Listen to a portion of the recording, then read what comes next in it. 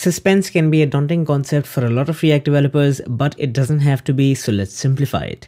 At its core, Suspense is nothing more than a React built-in component that allows you to show a pending state while some child component is taking a while to render. As an example, consider a simple server component that cannot render because it is waiting on some API request to complete. So instead of leaving the user hanging with a blank screen, we can wrap our component with React Suspense. This allows us to provide a fallback UI so that the user is notified that something is happening, and once the render is complete, Suspense will automatically swap out the fallback UI with the final component. With the theory out of the way, let's take a look at some practical code.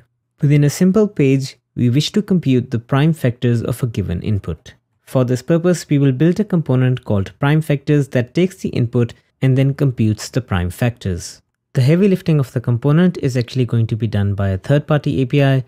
Within the component, we simply accept the input, pass it to this third-party API, await the result of the computation, and then render out a simple UI. Now this API will take a while to compute the result, which means that while we are waiting for the result, we cannot render the final UI.